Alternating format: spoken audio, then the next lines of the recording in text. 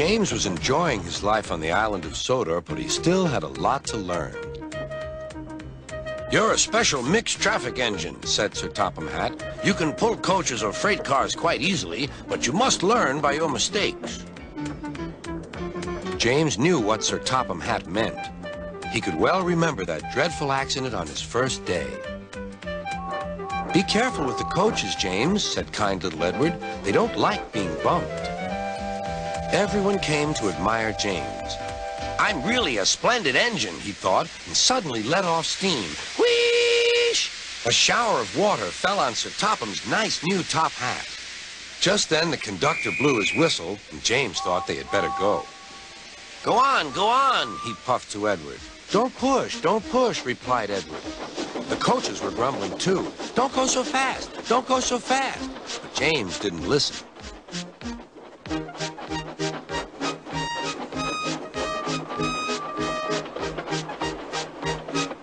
When at last they stopped at the next station, two coaches were beyond the platform. They had to go back to let the passengers out.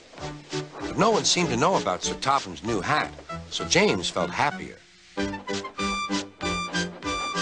Presently, they came to the station where Thomas was waiting with his two coaches.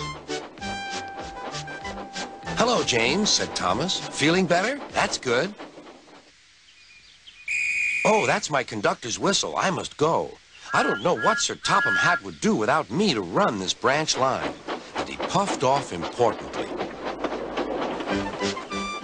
Edward and James passed the field where James had had his accident. The fence was mended and the cows were back again.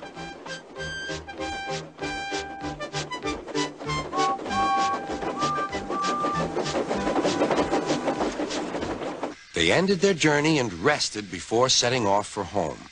James was still wondering what Sir Topham would have to say about his new hat.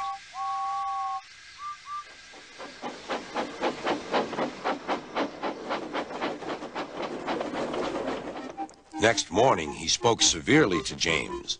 If you can't behave, I shall take away your red coat and have you painted blue. James didn't like that at all. He was very rough with the grumbling coaches as he brought them to the platform. Don't talk, come on. Gordon never has to fetch his own coaches, he thought to himself, and he's only painted blue. To make James even more cross, this time no one came near him. I'll show them, he thought. They think Gordon is the only engine who can pull coaches.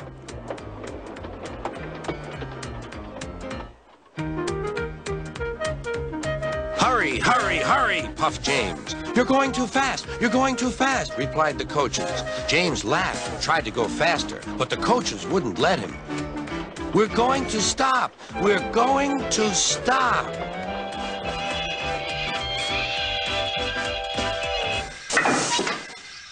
What's the matter? James asked his driver. The brakes are on. Leak in the pipe, most likely. You've banged the coaches enough to make a leak in anything. How shall we mend it? Said the conductor. We'll do it with newspaper and a leather bootlace, replied the driver.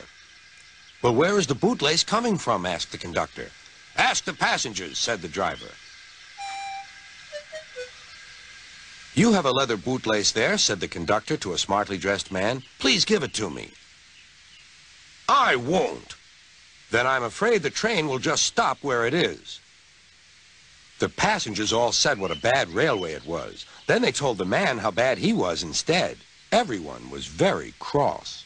At last he handed his laces over. The driver tied a pad of newspaper tightly round the hole in the brake pipe, and James was able to pull the train.